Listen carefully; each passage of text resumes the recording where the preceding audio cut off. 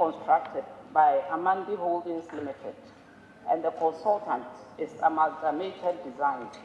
It is a design and build project, and the contract sum is $25,001,889. The initial contract period was 15 months, with 3 months for design and 12 months for construction. This was revised to 18 months, with 3 months for design and 15 months for construction.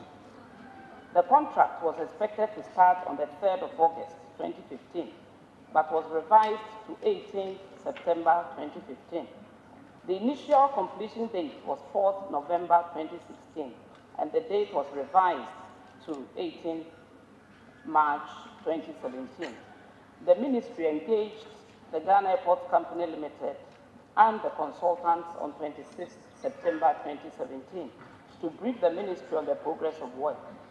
At the meeting, it was relayed that the contractor has requested for an extension of the completion date to March 2018 as a result of delays in payments.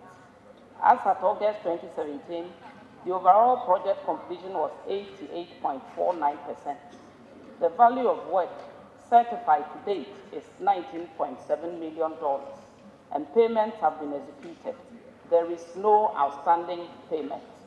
The project is expected to be completed by March 2018, pending a request for extension as submitted by the contractors for the consideration of the consultants and the Ghana Airports Company Limited, GACL. There has been a reported challenge of Fulani herdsmen cutting the perimeter fence wall for their animals to graze on the grain field.